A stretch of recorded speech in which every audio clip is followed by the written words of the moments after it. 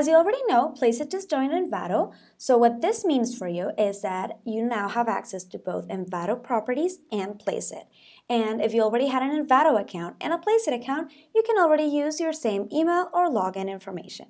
So let me show you real quick how this works so there's no confusion or hesitation. So let's go to Placeit and let's click on Login, and you're going to use your same email as always, okay? So this is a testing account that I'm going to use to show you how it works. I'm going to use my same password for Placeit as always, okay? And this is what happens. Placeit is now letting me know that it's finding an Envato account. So it's telling me now that to migrate and join the accounts, it's asking me to now enter my Envato password. I already entered my Placeit password. Now I need to enter my Envato password. Why? Because it needs to merge them. So I'm going to enter my Envato password now.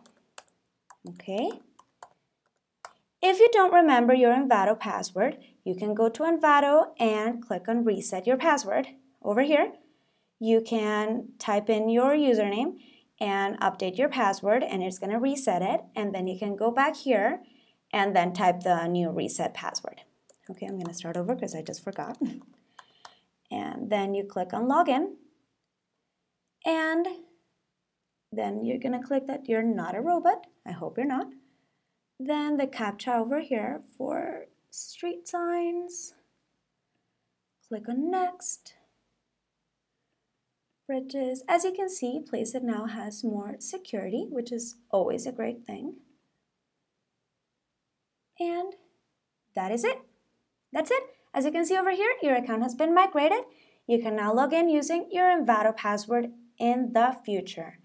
Now let me show you one more thing. If you click on Account, you're going to go to your account and it will show you over here. Ignore that.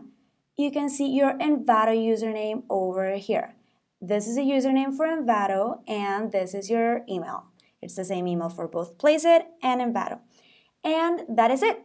That's all you need to know. Let us know if you have any questions. If you have any comments, let us know, please. Thank you.